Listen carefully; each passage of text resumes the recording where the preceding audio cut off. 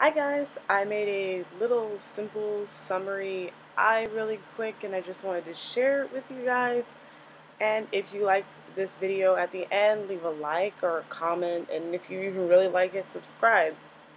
So first off, we're going to go in with the Wet n Wild Fergie Stay All Day Primer. And I take a very small amount and blend it all over my eyelids. I like that this product doesn't actually give my eyelids like that weird white cast, but it does make them look more even, less oily. Then I'm going to take this brown shade from the Too Faced Chocolate Bar palette on my 217, and I'm going to use that to set my primer and color my lid a little bit to kind of give me a nice blank slate for the rest of this eye look. I love the smell of the chocolate bar palette. It's hard to not use it. And then we're going to take this big fluffy brush and we're going to put it in this kind of taupey shade from the chocolate bar palette. And we're going to blend that into my crease to make a soft crease for this look, just to give my eye some definition. We're going to make sure we use windshield wiper motions going from basically the length of my eyebrow all over my eye.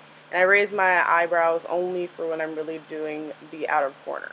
Then I'm going to take this kind of domed fluffy brush and I'm going to take it into Sparrow from Looxi, and I'm going to warm up that crease because that taupey color is just too cool for a summery look. So I'm going to take Sparrow and blend it in as well with a denser brush to make it more warm.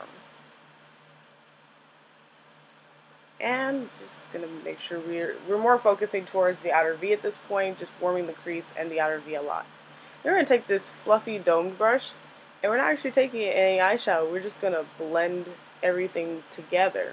This is how you keep your matte looks really nice and blended, so just take a nice clean brush and go back and forth along all of your lines to kind of soften them up and make them look less harsh. It's my favorite trick in the book.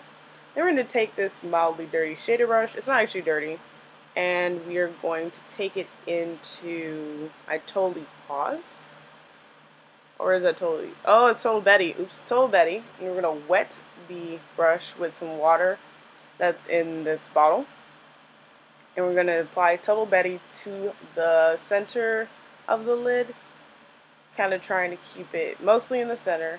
I started with swiping motions, but I should have used patting motions the entire time, so I will have to put another layer on that eye.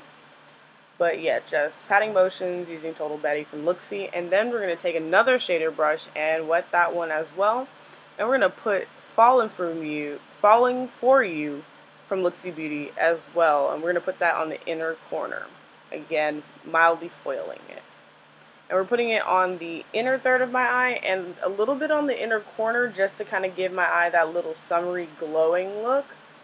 And I know it looks really weird because you're like, well, there's a distinct line in between them. So we're going to take the shader brush from Total Betty and we're just going to blend those two together to make it look more cohesive. Then we're going to take a domed blending brush and we're going to go into Truffle from Looxi Beauty, and we're just going to clean up the crease a little bit because there was a little bit of Falling For You that made it into the crease that it shouldn't have. So we just want to make sure that the crease has depth and definition. And we're going to take the Covergirl Professional Mascara. It removes the water, and we're just going to give my lashes a nice quick coat for some natural length and darkness. And I did my eyebrows off camera because I don't do good eyebrows. But there you go. Nice, soft, summery look. Sure to grab a lot of attention. Thank you all for watching, and I'll see you guys next time. Bye.